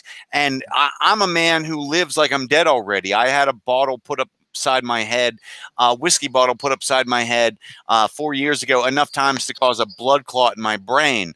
And I'll just say that I ended up at my dad's house that night, and the next morning, and my face was split open. When I say I have a shitty busted monster face, just look at pictures of me on Twitter. You'll see I have a shitty busted monster face and plenty of facial scars. But my head was split open from the bridge of my nose all the way up my forehead. But I was going, no, I'm good. I'm good. I don't need to go to the hospital. And the very next day at 7 o'clock in the morning, my dad, getting ready for work, came down and found me flopping around on the floor like a fish, sweating and pale white, cold to the touch. They life flighted me to Pittsburgh Presbyterian, and my best friend from childhood was working as a nurse there. And he came down to see how I was doing. And I like to think that maybe I didn't survive that, because they were prepping the body bags. They were ready to just put me in a bag and put me in a freezer. But I like to think that it's as much possible that I survived as it is possible that I died. And this is some weird limbo that I'm living in, where my soul is being judged based on what I choose to do with it and how I choose to influence people, because both of those are just as valid of an experience. So I live like a man who is dead already, to quote Malcolm X. And that movie reaches me in a way that is beyond understanding. It's feeling. It's beyond thought. It's beyond belief. And there are kids out there who are just finding that movie, and it is reaching them, and you cannot kill that. You cannot remake that. You cannot reboot that. All you can do is respect that was a capture of three-dimensional space-time in a moment in time that was undefeatable, that cannot be denied, you know? I think we could definitely agree that film is just I think it transcends culture and context, just for the reasons you stated. It's interesting because to bring it back a little bit about the whole conspiracy theory about Brandon Lee's death and everything. Have you ever seen Game of Death? No, I haven't, but I'm familiar with it. Okay, well, very long story short. So Bruce Lee shot like. Actually, I may have, but it was years ago. Yeah, well, I don't know if you remember, but when Bruce Lee died, they went back and reshot footage surrounding the fight scenes he did for that film, and it was released in 1978 with Stan playing Bruce Lee. Anyway, so in the story, the character that's playing Bruce Lee is actually a film star, and he's in trouble with the mafia, with the syndicate, as they call it in the film.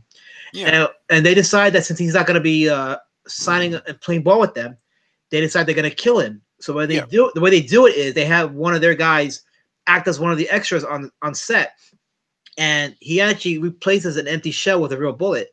So when it comes time to shoot the scene where Bruce Lee's character runs to the crowd and is about to get shot, he actually gets hit with an actual bullet.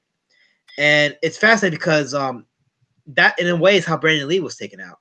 Yeah. So Yeah, no, and that's a warning to anybody mhm. doing art, especially in narrative form. And that's that. And I've found this from personal experience. If whatever you're doing in your art, you will suddenly see an infinite weirdness of replication and mirroring of that in your day-to-day life. Um, and that's a warning that, like, be careful, because art is magic. And if you're an artist, you are inherently a magician, whether you realize it or not. And the art that you create is going to find a way to come off the page, and it is going to get into your life. So if you have a character that you identify with that is like your how would you say, not analog, but your symbol for you in a book, make sure that character has a good goddamn time. Because I'm telling you, you put struggles up against that character. Look at Grant Morrison's The Invisibles. Whenever he had King Mob go through the sort of torture and having his love, then all of a sudden his lung collapsed in real life. Whenever what he did to this character, he realized he was doing to himself. And now that's not to say don't, pardon me, that's not to say don't put challenges against your character, but only put the challenges against your characters that you identify with in your own books.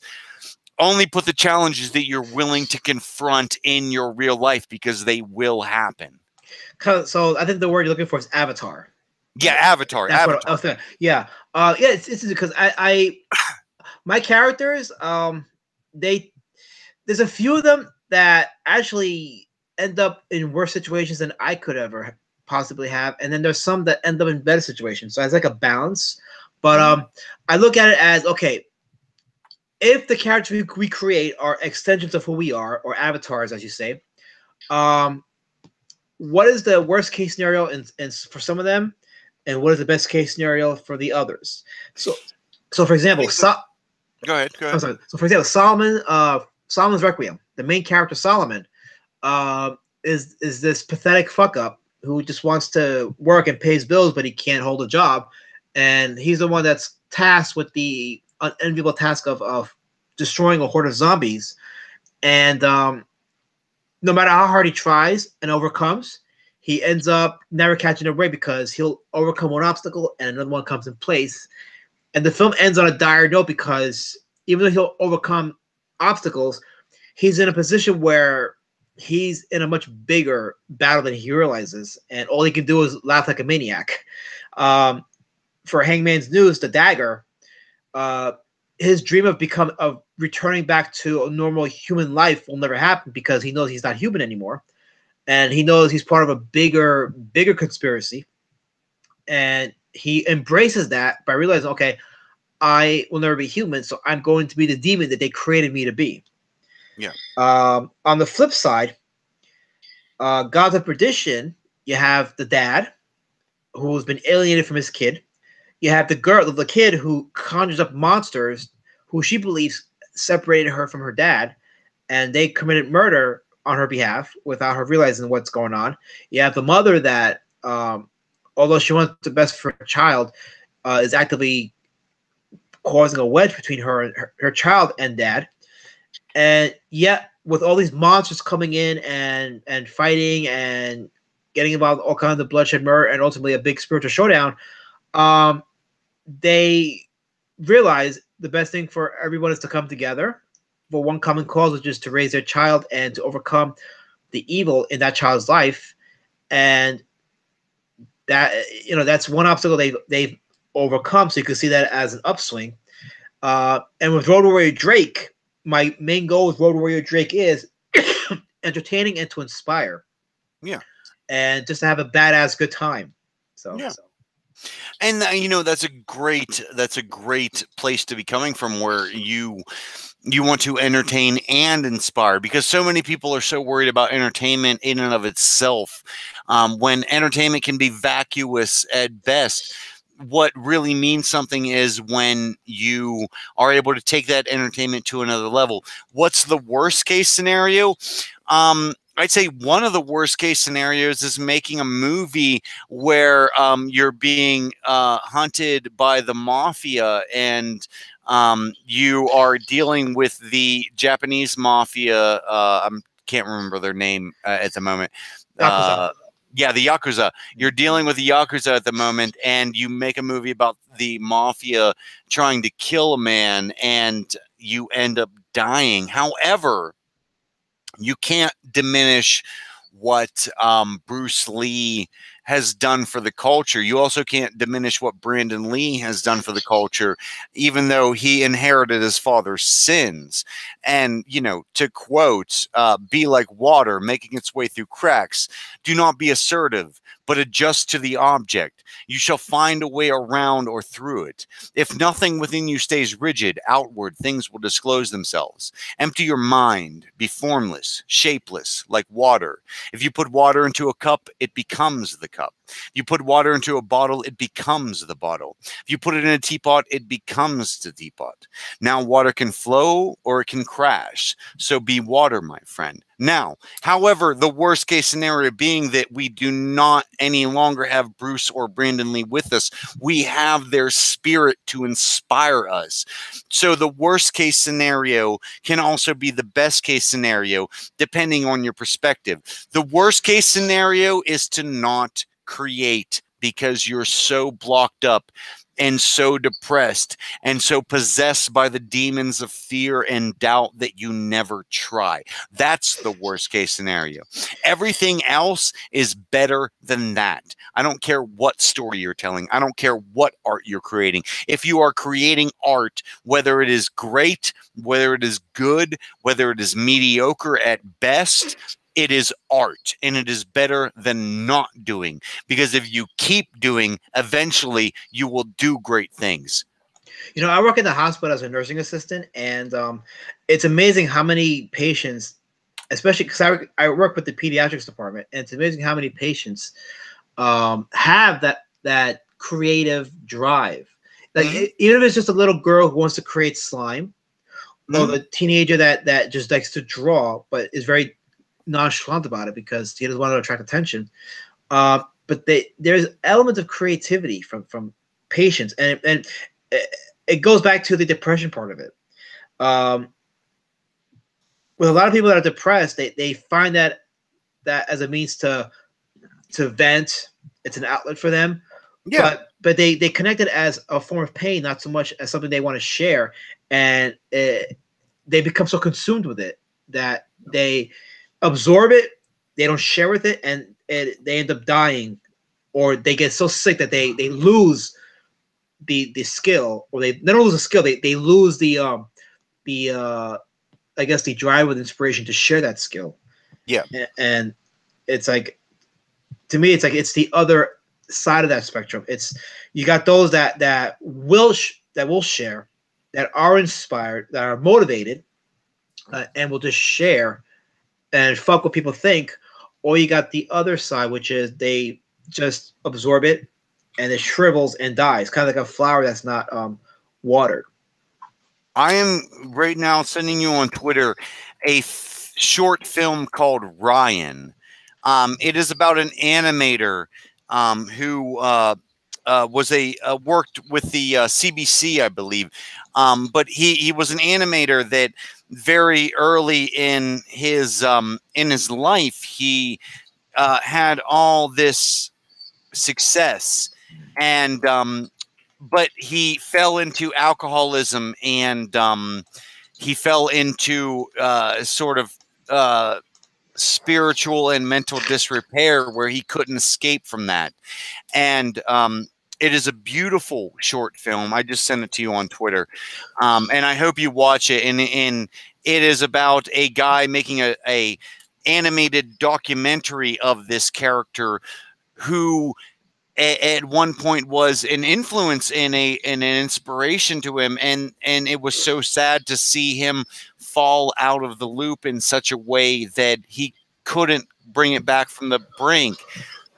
And that's the sad thing when you see your friends, and I have plenty of friends. I'll call them out. Steve Musgrave.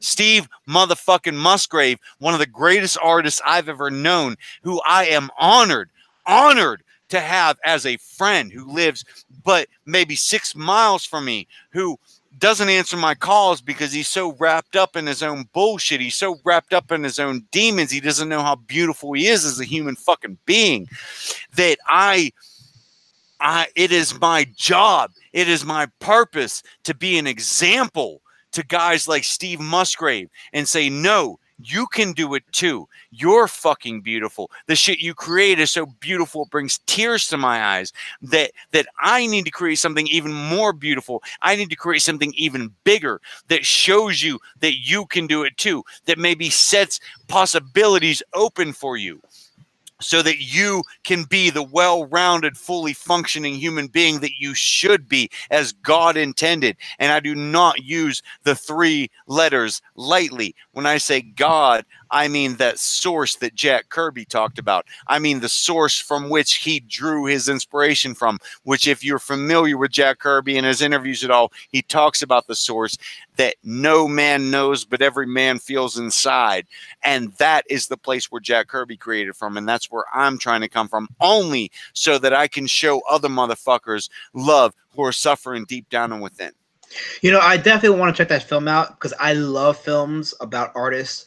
One of my favorite films is Ed Wood with Johnny Depp. Oh, yes. I get so inspired when I see that film.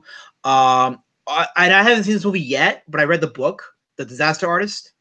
Oh, yeah. I read the book and I was like, you know, I can actually relate to some of what he talks about in that book. But I love stories about artists and their path to creation. I'm trying to think of another film that I saw about that. About an artist that was a creator. I'm trying to think. Oh, it was Crumb, the film Crumb. Oh yes, Crumb. Yes. Yeah. Have you ever seen American Splendor?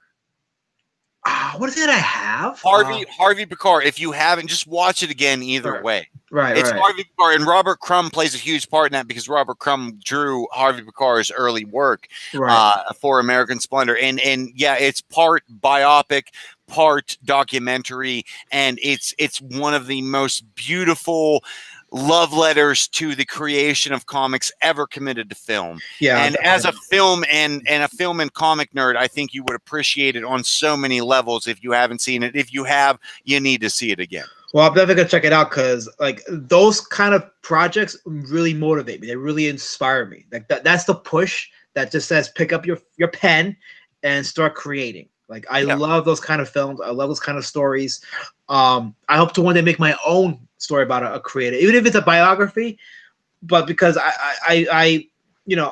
I'm a well-rounded human being. I have my flaws. I got my ups. I got my downs. But I think my own particular journey could be inspiration to other artists that are afraid to take that step and say, you know what, I'm ready to open up my heart and say, this is my story. This is my world. This is my perspective, and I want to share that gift with you guys. Excellent. And old Harv didn't know what he was doing when it came to creating comics. He literally drew, and they show in the film, he drew stick figures on a page with like very rudimentary panels laid out, and he gave them to Robert Crumb, and Robert Crumb then adapted that visually, and then he wrote the dialogue. And Harvey Pekar's story it's the story of every artist, where you just have this burning desire to make something. You don't know how to do it. You may not have all the skills necessary to do it, but you find a way. You will find a way just by doing it. Life will open up opportunities that you don't even imagine possible if you just keep doing it. It will find a way for you to do what you need to do, because the universe is here to help you. It loves you, and it wants to see you thrive. It doesn't want to just see you survive. It doesn't just want to see you meander through years of muck. What it wants to see is for you to be living your true self so that it can better understand itself through a limited scope of an infinite possibility. Yeah, no, absolutely. Again, just thinking about the inspiration to share and to give. see, where was I? I was going. So you said something that made me trigger a thought. And I wanted to express that thought. It'll come to me in a second. It'll come to me. Yeah, don't force it. It'll come. Yeah, yeah. So, I had something good to say about that too. What was it? I'm trying to think. I know what it was. Okay. Okay. So, there's only one guarantee in this life that I've discovered for myself, and it might be true for other artists, but I think it's. I believe this is my opinion. So if you think I'm wrong, please share. But I think if you're an artist, there's only one guarantee in life. In my own walk, I've learned there's only one guarantee for myself. My marriage is not a guarantee. The relationship with my son is not a guarantee. Even though people tell me no matter what, he's going to be your son, and I'm like, well, I'm my father's son, and I haven't had a relationship in years, so that's not a guarantee. My job is not a guarantee. Being in this house is not a guarantee. Yeah. My health is not a guarantee. There's only one guarantee in my life, and that's my art. And I say that because, again, I went years without drawing. That passion was, as far as I was concerned, dead and buried. It wasn't until I saw Thundercats roar and the Comicsgate stuff started to become prominent. That's when I got back into drawing, and it's been coming out like Niagara Falls. And I realized, as much as I left art has never left me. Yeah. Even when I wasn't drawing, I was making films. I still make films. And that's, for all intents and purposes, that's still my number one passion. But it's still art. It's still storytelling. And it's still craft that goes with it. And much of what I've learned with drawing comics, I applied to filmmaking. But the point being is that no matter how much I try to turn my back to it, and the reasons for that to me is like, it's not reasons at all. But me turning my back to my craft and my artwork has never stayed permanent. It's always been temporary, and I've always managed to find a way back to it because I can never suppress that drive or suppress that love and motivation to create. Yeah. And as I draw Road Warrior Drake, I've realized this is the only guarantee. Not so much this comic, but what's coming out of my hand onto the paper. That's the guarantee. Because if I end up homeless on the street and my wife leaves me tomorrow, I can still take a pencil or whatever and still draw, or maybe a marker, draw on a wall or something. I'm still drawing. I'm still creating. That will always be there. That drive will always be there. And I'm at a point where I've learned to not just embrace it, but to never let it go and to never apologize for it. So if I spend hours working on something, whether it's a comic book or film, whatever, I have no guilt because that's my guarantee. That is my gift that I want to share with the world. And that's the gift that I want to share with people. And if I don't do that, if I don't fulfill that call and embrace it, you may as well call me dead, because I will never find happiness or fulfillment in any part of my life, because no other part of my life is a guarantee. Yeah, and that's, I'm gonna send you. I've got it up like just in my browser so that I remember to send it to you. What I call the gospel, and that's of Dr. Steele, which you're probably not familiar with, and I don't blame you. He was a independent musician who is in retirement now. And he created some of the most beautiful music and some of the most beautiful branding, and especially the branding in terms of any creator or artist. And one of the things he says is in one of the Dr. Steele PSAs is, he goes, "Hallelujah, we have a purpose. No, we have possibility. And that is more powerful than purpose. possibility, the infinite possibility that you have is way more powerful than any sort of purpose, any predestined destiny that you can imagine, because a predestined destiny is one path and one strict path where you say, I have to do this, I must do this, I am called to do this. And yes, me, myself, I am called to do something. I am called to build other motherfuckers up. I am called to show love to motherfuckers suffering deep down and within. But it is the infinite possibility in me that is way more fucking powerful, because I can do anything. I can choose to do anything. And that's you too. And I'm pointing my finger to the screen looking at you on here, you beautiful motherfucker. And I'm going, look, you have infinite possibility. Your possibilities are infinite. There's no limits to them. You may have a purpose, but beside that purpose is the infinite possibility of I can do anything. It's just a matter of choosing the fig off the tree, as I'm trying to remember the poet that says it. You know, you're sitting below a fig tree and you're hungry, and so you're going like, oh well, I should just grab a fig and eat it. But every fig is another decision in what you should do with your life. I wish I could remember the poet so I could credit them properly, but every fig on the tree is another decision of what you should do with your life. One fig is becoming a nurse, one fig is becoming an artist, one fig is becoming a firefighter, one fig is becoming a police officer, one fig is just being a family man and just showing love. And you sit there and you try to choose between all these figs, and as you don't choose because you can't make a decision, the figs rot and they fall off the trees and they become inedible. So as you sit there and not choose, you sit there and you watch the possibilities, the infinite possibilities fall away.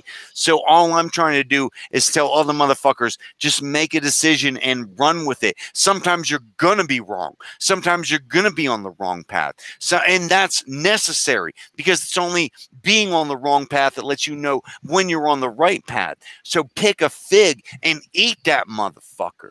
And don't be afraid to make a mistake. Exactly. Don't be afraid to make a mistake. Yes. And I'm trying to think of which musician this quote, but he said when he would hit a bad note, he would hit it loud, so he would never forget it. Yeah. Oh yeah. And that's the thing. Like don't be afraid to take risks. Don't be afraid to produce a bad piece of work, because that's the only way you'll know what not to produce. So you can always go back and do the opposite of that, and work on your strengths, and and then go back and fix your weaknesses. Oh yeah, the only way you're going to produce any great piece of work is by producing several subpar pieces of work, not bad pieces of work per se. You might, from the beginning, the first thing you make might be good. It might not be great, but when compared to what you want out of this creative endeavor, it might be subpar. But the only way you're going to know what is great out of what you can do and what you will do eventually if you keep doing it is by producing subpar pieces of work that you then can go back and say, oh, I could have done this better. So that the next time you're going, I'm going to do this better. I'm going to fix this mistake that I did in the first pass. I'm going to, and don't retread the same ground. And I'm guilty of it too. There's stuff like special edition that I've left, rot on the vine, simply because I know that when I can finally do it right, I will. And that's going to be part of the illegal redistribution of art that I'm releasing.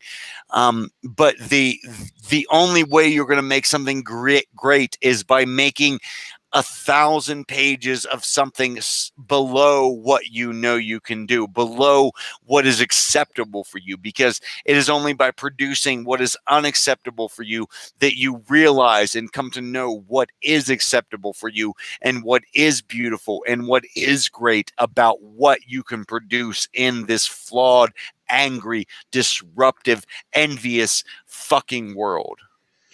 Absolutely. And when this world turns to shit, at the very least, we can create beautiful works of art so people can escape. And that's what art's supposed to be. It's supposed to be escapist. It's not supposed to be. It's not supposed to be I mean, it could be a reflection of reality, but it's not supposed to be reality. It's supposed to Mhm. be our escape into something, as you said, something magical, because that's what we are. We're Yeah. magicians. Yes. Yeah, and escapism gets such a bad rap in terms of a term. Um, Escapism, there are two worlds. There's the outer world, that which we are confronted with and manifests itself physically, the manufactured clockwork orange that we live in, if you want to view it that way. But then there's the inner world. And the inner world can be far more real than the outer world, because when Steve Jobs came up with the idea for the iPhone, it was not real. It was an idea. It was not real as we define real. However, that idea became a multinational conglomerate of corporation that makes billions of dollars per year. That idea, that unreal thing, became something that is so physically manifest and that so many people are dependent on nowadays. And so many people line up outside Apple stores for the new iPhone when it comes out in such an absurdist fashion that you wouldn't imagine doing that for even concert tickets for your favorite artist, for your favorite musician. Yeah, pardon me. Sorry. You, you would say that's silly, but people do it. Well, you're actually reminding me of my night tonight, because the last few nights I've been having a real bad cough. I think it's because of my allergies and the I change of just smoked climate. too much. Yeah. Well, either way, like I'm preparing for another sleepless night tonight. So I enjoy this conversation, but I just realized, you know what, it's gonna be a long night. But maybe not. Maybe I'll just sleep nicely. Um, well, I know, well, because this conversation has motivated me enough where it's like, oh wow, like um I could say that what I'm doing is beautiful. The artwork that I'm drawing and the work that I'm producing, and I've learned a lot from you and listen to your perspective, and I definitely can appreciate a lot of what you're saying, and I share a lot of the goals and ideals that you have as well. Yeah. Pushing other artists, encouraging other artists, and the encouraging part of it. I mean, I'm not the kind of guy that believes in what's the term? Positive reinforcement. But I definitely believe in any form of encouragement where if you know somebody can be good at something, the only way people can really be good at anything, aside from them just doing it, is getting that push from others to say, you know what, you got this, you can do this. Because we, as people, as human beings, we're relational beings. We feed off relationships from other people. We feed off that vibe, whether it's a romantic vibe, a sexual vibe, or any kind of platonic positive vibe. We feed off of that, and it motivates us to be better. It could, because if someone thinks that we're better than what we really are, we kind of want to meet that expectation. And I find that more effective than saying to somebody, you're not gonna do this. Like you're gonna fuck this up. I already know you're gonna mess this up. It's not gonna happen. You're not gonna go farther with this. And believe me, I've kind of gotten some of that with my film work, and now with my comic. Not well, that's much with my comic, but I've gotten a little bit of that where it's like, okay, you're spending all this time doing your comic book, but you got other stuff you haven't done, and I try to balance out with responsibilities and my artwork, but even though I'm already motivated enough to push this and to meet my set of goals, which is by December have the comic book finished and then work on the second draft and then work on setting the either the Indiegogo campaign or going through my other website, Television, to do the fundraiser there. The point is that I do have a step-by-step plan that I'm going to pursue, and I'm going to pursue it regardless of whether or not I get the motivation or not. I'm going to pursue it because all of this is leading up to that, and leading up to the point where I'm ready to now actually produce hardcover or hard copies of this story and actually become what I never thought I would be, which is a professional comic book artist. Okay, while you were saying that, I was pissing in a mason jar again because I didn't want to interrupt this beautiful conversation that we're having. So I'm going to tell you a very quick story, very concisely as I can. The world is so cruel and so mean and so damned that we don't need negative reinforcement. The world provides us with every amount of negative reinforcement, whether it comes from the media, whether it comes from those people that you love, which I've experienced recently where I quit my job. One of my closest friends at the job who I bought my weed from and hung out with and worked with on side gigs won't even return my phone calls now simply because I was able to break my shackles, and he doesn't feel like he can. That he won't even return my calls now. He's so offended. The world is so full of negative reinforcement. We don't need to provide any more of that. It's there. It's inherent in the system. However, with so few words, with so little encouragement, we can get another motherfucker on the path where they say, I can do this. You know what? I don't even believe I can do this, but I'm going to do it anyway. I'm going to try. I'm going to do my best to do my best. And that's all we can do. You know what I mean? The world can be so awful sometimes, and all it takes is to turn on the evening news or the 24-hour news stations to see that the world can be fucking awful. But there is so little light out there. But however, it may not be much light, as Charles Bukowski says, but it beats the darkness. So all we need to do is just bring another motherfucker up to just say, no, you can do this. No, what you're doing is beautiful. No, what you're doing is fucking great. Keep doing it. Please, I want to see what you do next. That's all we need to do. You know, that's all. We say that what we see on the news is awful, but I don't know what's worse, what we see on the news or the people that report the news. So it's like I avoid the news altogether now. Like I try not to watch any of the news because it pretty much now exploits the dark side of us, and it exploits the negative of us. Well, the medium is the message. So when it comes to 24-hour news, you cannot separate the message that they are conveying from the medium they are conveying it with. They are trying to get your attention, and the thing that gets our attention the most is fear.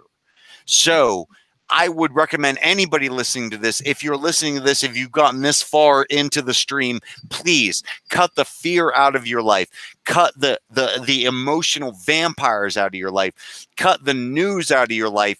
And find, you know what? Go subscribe to Reddit / what is it? Oh God, I can't remember it. But just subscribe to RA or subscribe to what is it, heartfelt memes or something like that. But filter your reality tunnel so that all you're bringing in is positive, because there's so much negative out in the world and it affects so many people, and we need to fight against that. It is a battle on a spiritual level. It is a battle for your life. If you're taking in nothing but negativity and you're depressed and you're lost, then that is a battle for your life, because Lord knows whether tomorrow you're going to get the balls to do something as terrible as put a razor to your wrist or put a gun to your head. And I know I'm cracking up a bit, but I'm serious about it. It is a battle for your life. You need to know that there is beauty out there, and sometimes it may not be much light, but it beats the goddamn darkness every fucking time. And I think that is, in essence, what Comicsgate is. It's beating the darkness out and trying to promote beauty and trying to promote the I guess you could say the light. Fun. Just fun. Exactly. Fun. The fun is underrated. Yeah. Oh, it's underrated. Yeah. Very underrated. Very underrated. And watching these recent movies, there's no fun in them. Like the last Star Wars film. I mean, I don't know if you're a fan of The Last Jedi, but I hated that movie because it wasn't fun. And See, when I saw The Last Jedi, I was dealing with a lot with my daughter because it came out around the time of my daughter's birthday. And it was before that I was able to get back in contact with her and her mother and be nice and try to, you know, do things the right way. Because I've been doing things the wrong way for a long time. And I've been justifying it for the right reason. So when I watched The Last Jedi in theaters, I just felt nothing. However, I think that, like, 10 years down the road, I'll probably appreciate The Last Jedi a lot more, simply because it does break a lot of the boundaries of what we imagined a Star Wars movie could be. Luke, everybody has a problem with Luke in that film. No, I've been there. I've been Luke in The Last Jedi, where I isolated myself because I just didn't want to cause any more pain.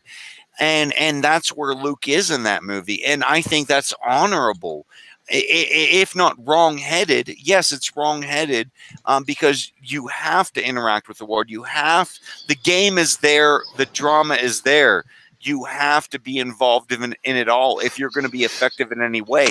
But it shows something which, even at your darkest time, Luke still put himself out there in a way that he died for, simply for what he believed was right. And I think that's something that's missing from most people's interpretation of The Last Jedi, which is Luke, in the end, he stood for what he believed in.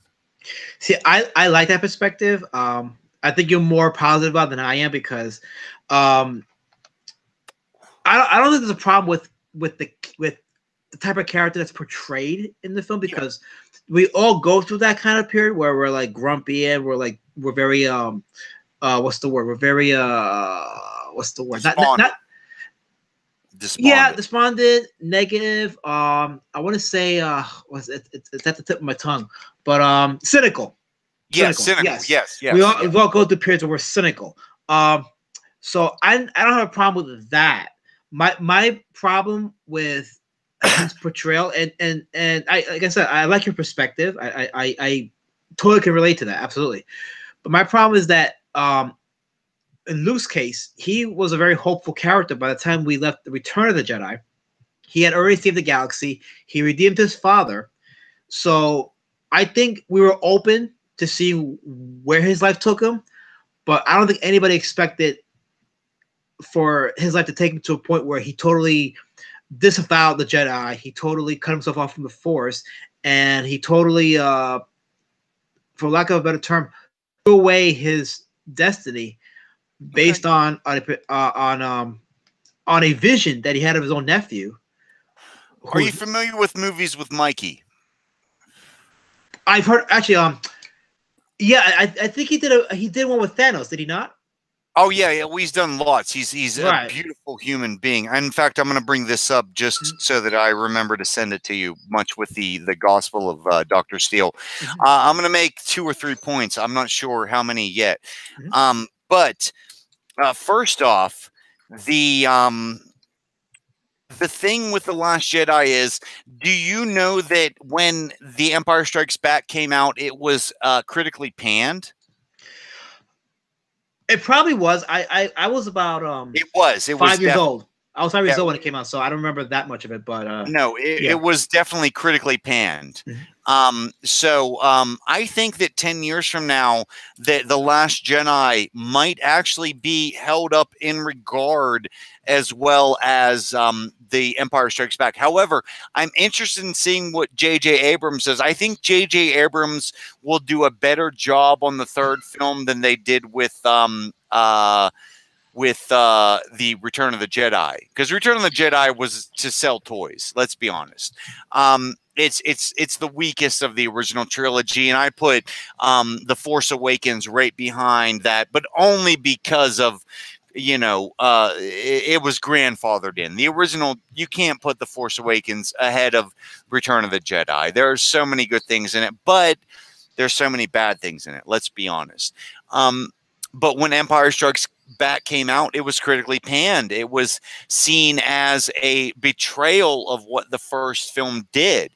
And I think that a decade or so down the road, the Last Jedi might be perceived as well as Empire Strikes Back, dependent wholly on what J.J. Abrams does with the last film.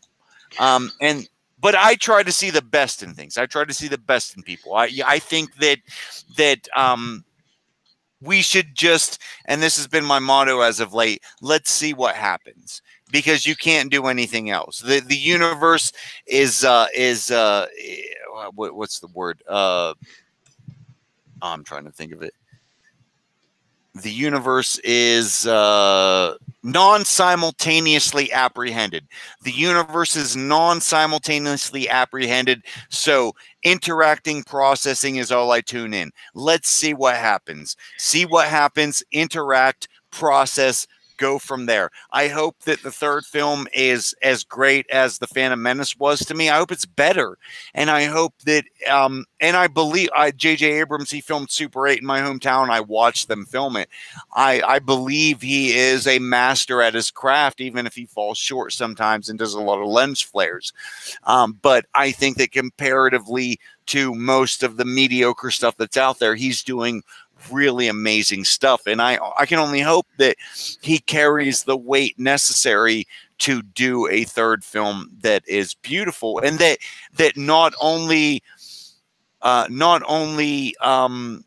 avenges what The Last Jedi did, regardless of ideological politics, regardless of identity politics, but then creates something that builds on it in a way where you go, oh, he did something amazing here. Because I think, like I said, I think that it's very possible that 10 years from now, The Last Jedi might be reconsidered in the same regard as The Empire Strikes Back. Well, I mean, I think that we all hope for something better. I think deep down, nobody wants to anticipate a bad film. I think we all want to be entertained. I think we want to be inspired. Like, I'm looking forward, for example, I'm looking forward to seeing how they conclude the Infinity War story.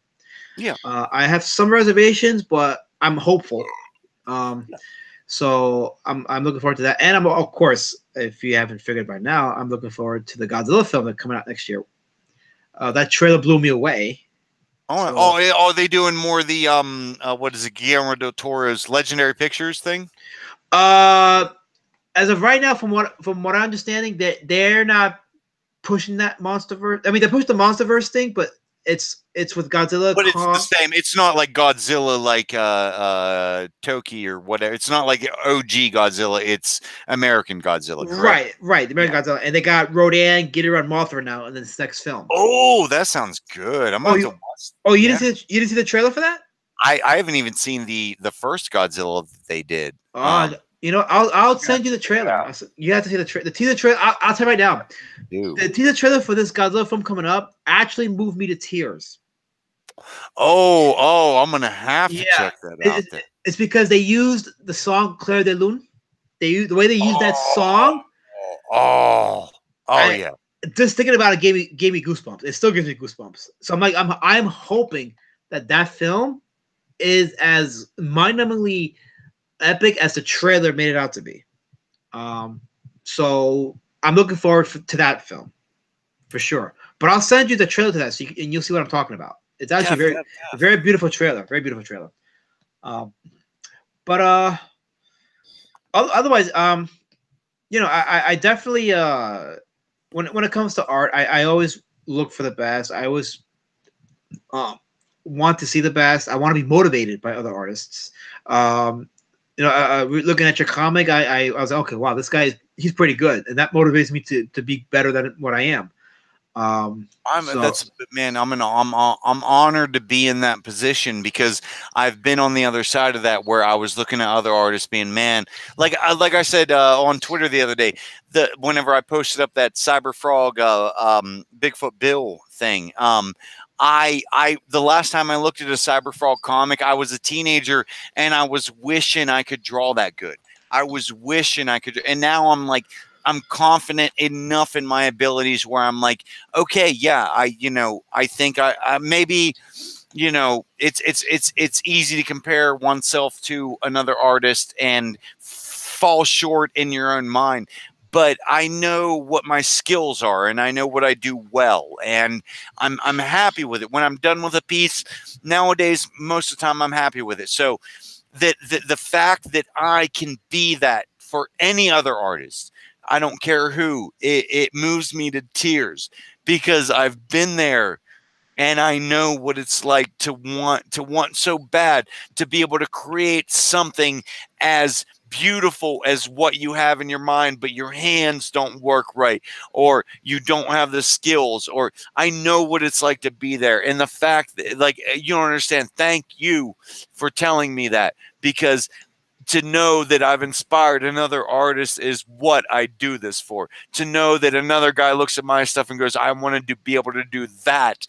That's why I do this thing. It's not for money, even though that's unnecessary evil in this world. It's not for notoriety. It's that some person can look at it and go, oh my God, I want to be able to do that, and then strive to do it. That's really where it's at. And eventually one day, I promise you, brother, I promise you, you are going to look back on this conversation when another motherfucker goes, I saw what you did on this, and I said, I want to do that. And you're going to go, oh shit, that's the cycle, you know? Yeah, yeah, yeah, and just a word out to other artists, and taking it from what you just said. Whatever you translate from your mind into your hand, that's you, that's your style. You should embrace it, and even if it's not copying your favorite artist, whatever you can create, that's your style. Someone will love it, and you'll build an audience with it. Yeah. Excuse me. Yeah. So, excuse me. So there we go.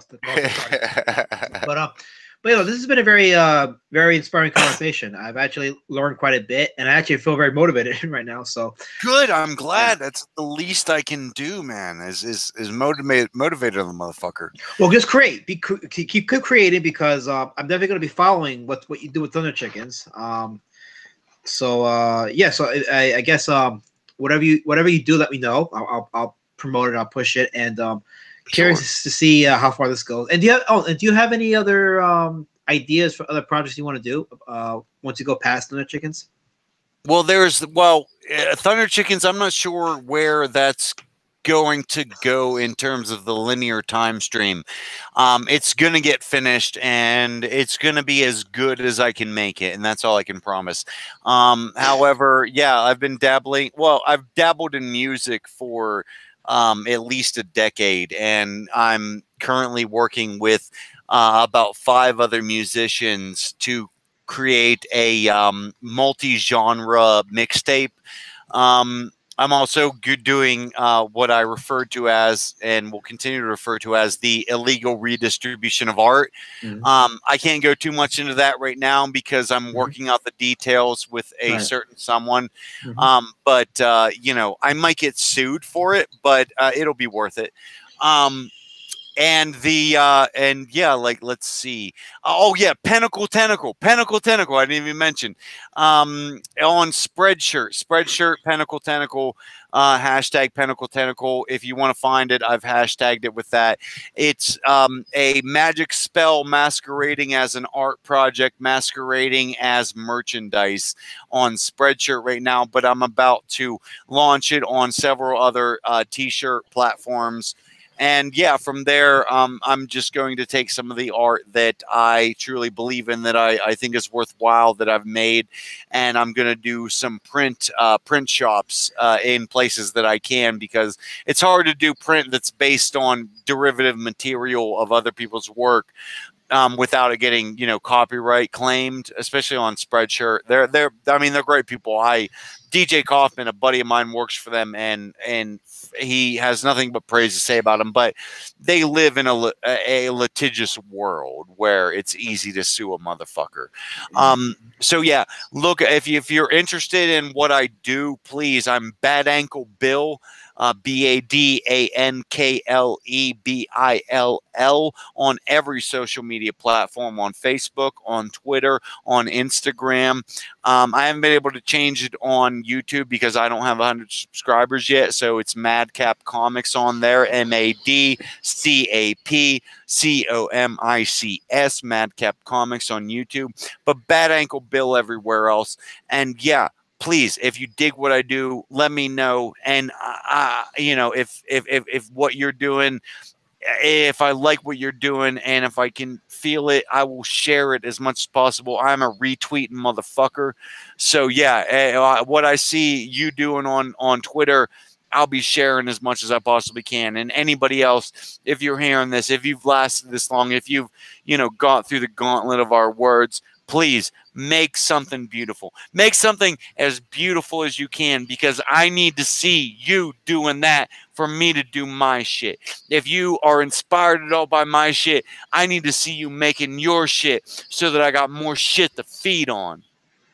Words to live by, and I think that's the best way to end this stream, with those words. So we're definitely going to invite you back again at some point, because I'm sure there's a lot that we could discuss more, because like, you don't even know. I ain't even opened the book yet. I just cracked the pages.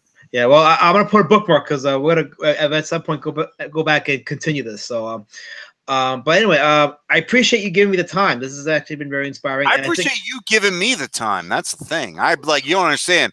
For me, I'm like, oh, somebody invited me on for an interview. Oh, fuck yeah. I want to spout the bullshit that's in my head as much as possible. And I can only hope that people feel it. So I appreciate you. Thank you for this. Well, I think we both should share the fuck out of this link and try to get other people to listen to it, because I think between you and me, we've given some good advice on up-and-coming artists. Ultimately, it can be summed up in a couple words. Don't fear. No fear, no doubt. They're demons. Don't listen to them. They ain't worth it. That's it. That's it. All right, my friend. Thanks for coming on, and have a good night, and we will chat soon. Thank you, brother. All right. You have a great one. Hey, and remember, kiss that wife for me. You know what I mean? Give her a big old hug. Grab her as tight as you can and show her love. All right? If she's not too tired, because I'll be like, what are you doing? Because I'm more of the kissy type than she is. She likes to say that I'm the chick of the relationship. Like, no, I just like the kids. That's all right. She'll feel it. She'll know where. All right. Absolutely. I'm gonna close out the hangout. And to end it, much love and infinite mojo to you. If you're hearing this, and even if you aren't, I love you. So does God. Do what you do. Much love. Same. Likewise. Peace out, brother.